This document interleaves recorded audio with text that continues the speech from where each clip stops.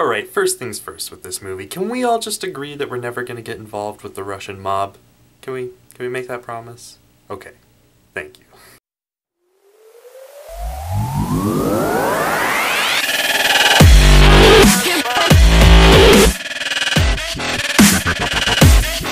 Welcome to my video debut, and today I will be reviewing 999. 999 is directed by John Hillcoat and stars a whole slew of people, including Casey Affleck, Anthony Mackie, Aaron Paul, Woody Harrelson, Norman Reedus, Chiwetel Ejiofor, I think I'm saying that right, and Kate Winslet, and that's all I can remember right now, but it's a lot of big names, and it was a lot of fun.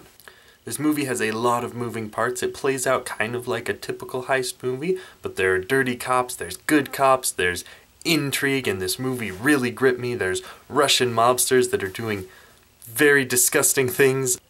This movie really uses the show don't tell method a lot, which at first was slightly confusing. Act 1 was a little muddy for me. I wasn't really catching all the information I felt like I should be catching, and it felt like they were setting up a lot of characters and putting a lot of pieces in place. But once Act 2 and 3 rolled around and I saw all those pieces come together, they really came together beautifully for me. I really enjoyed the performances in this movie. Everyone did a wonderful job. There are a lot of big names. The only one that really stood out to me as not being as good as the rest was Kate Winslet. She had this Russian accent that sort of came in and out, and at the end it went away so much that I almost began to think it was a plot twist that her character wasn't actually Russian the entire time. Nope, just a bad accent. It's strange to be saying that about a woman who in less than 24 hours we're going to find out if she won the Oscar for Best Supporting Actress, but what can I say, I didn't like her in this movie. The rest of the performances though were wonderful. I loved seeing Aaron Paul in this movie. I loved Woody Harrelson. Woody Harrelson. Let's talk about Woody Harrelson. Woody Harrelson has this way of really getting into his characters, and at times it almost comes off as cartoony or over the top, but in this movie it really worked for me personally, but I can see where some might have that similar complaint.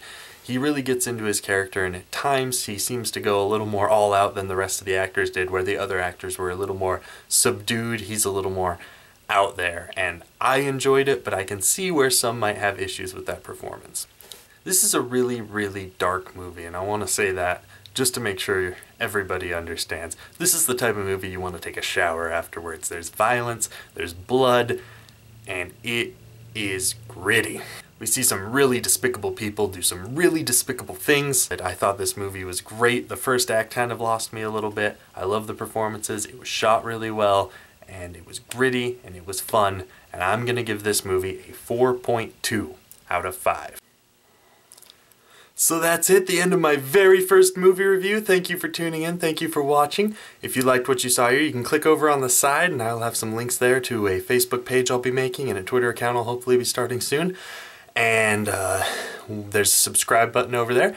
If you like what you saw here, be sure to click there, subscribe, and see every new review that comes out. I'm trying to see every single movie the theater gets this year.